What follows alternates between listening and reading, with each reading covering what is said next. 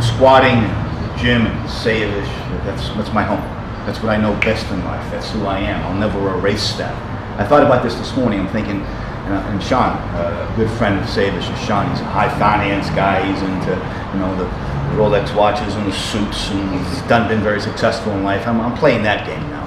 I put the suit on every day. I go to the office, and the same mentality that worked in the gym for those 40 years in squatting, I take to the office, and you know what? I can kick butt in the office. And I don't really know what Sean knows, but the attitude. We were just talking about this before too. Most guys think about, what to take and what to eat, and they forget about what to think. I mean, when I first won the universe in '78, a long time ago, before you were born, I knew nothing about what I was doing. I was some new kid out here on the block, and I was around the very best in the world. Corny, Zane, Robbie, just to mention a few. And that I won the universe knowing nothing about how to get there. I just knew I had to do it. I had to do it, or I'm going to die. And I was willing to give it that much. Somehow it came together, and I pulled it off, and I won the universe. Then when I learned what to do and how to eat, and nutrition and all that stuff, how to train properly, it came together. But nothing replaces your belief system. Your belief system to where you know for sure that you're willing to go the distance to get there. I mean, the only difference between me and everybody in this room is that I wanted it more. I mean, I was willing to die for it. I would do whatever it took. I was an 18-year-old kid, 19-year-old kid out of college, came out here, $50 on a plane ticket, and tomorrow I'm training at Gold's Gym. And you know what? Arnold was there, Robbie was there, and I had to do it. I had to do it. There was no plan B. I sort of had a plan B, but I really didn't believe in it.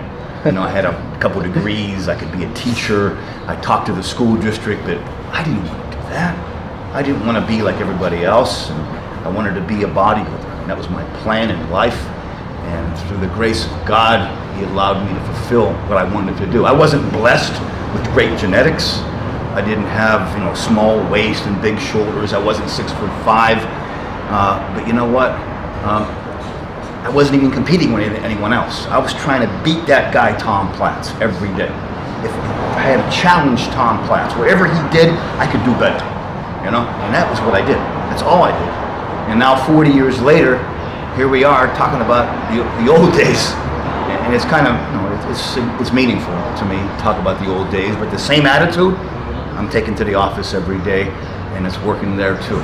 So when I talk to 20-year-olds and 30-year-olds, I talk about the mentality first.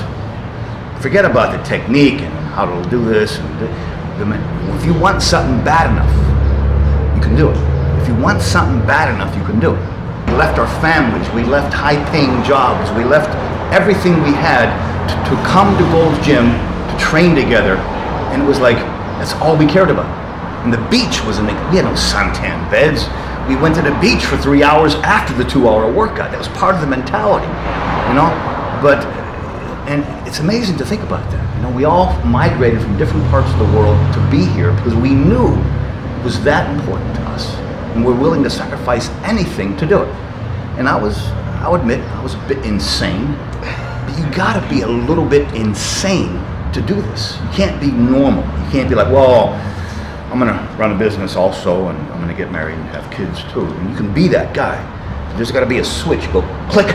Now you're crazy in the gym. You will do anything. You will die. You're willing to die to get there. And then click. Hi, honey. How are you? You have to be able to do that. And that's the only difference between me and a guy that didn't make it. I can see that clearly. And it's a lot of fun to look back and think about, hindsight's always 20/20, but those are the things I did right. And it wasn't just me, it was my destiny. And I often think, and I thought about this morning over my coffee, I could have went to Princeton. I could have went to an Ivy League college. I could have, had a high-paying corporate position. And I could have played golf, maybe professional golf, maybe that would have been my answer. But, it wasn't then. Now I look back and I think, I love pro golf. Oh, what a sport. I just love the mentality there. I like the fact when I talk to Sean and guys in corporate world and finance and when I talk to some of my mentors, Vince McMahon and even Donald Trump. I love the attitude. But you know what? When I talk to these guys, they all look at me and they go, God, I'd love to have your life. I'm like, are you kidding me? You know? And I think about their life. So it's always, you know, greener on the other side of the fence. But I love to put myself in uncomfortable situations to where I have to figure it out, have to learn. 1977, coming out here with 50 bucks and a plane ticket.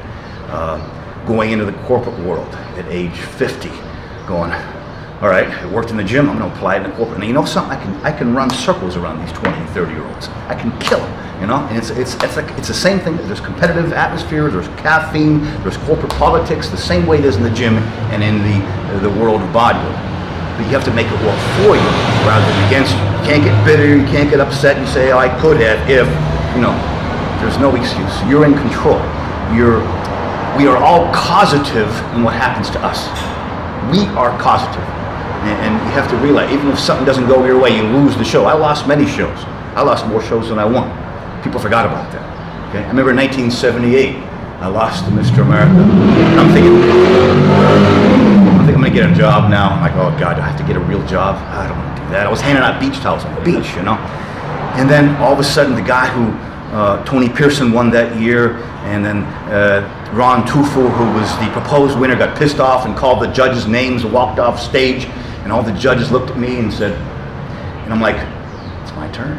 I knew it was my turn. You know, they whispered in my ear, you know, get in the pose down. And I went to the universe. I lost to Mr. America, went to the universe and won the universe and turned pro in '79, competed in my first Olympia. I wasn't supposed to be that guy. I wasn't the Weeders guy he brought out here and said, hey, he's the guy that's going to do it. He's going to be it. I'm going to mold it. I just wanted this so bad that I told the universe, excuse me, this is my destiny. I know it. And you know what? Because of that belief system, it happened.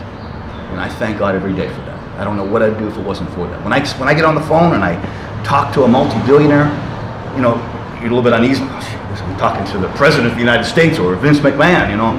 But you know what gives me strength? The fact that I was able to hear and squat here and go to the point where I couldn't do 5 more, and I got 5 more, and then got even 5 more. There's always 5 more. The fact that I could do that gave me so much strength in life. I'm in total respect and honor of the squat rack forever. It's my altar. It's what taught me how to get there. And it works in every business, in every phase of life.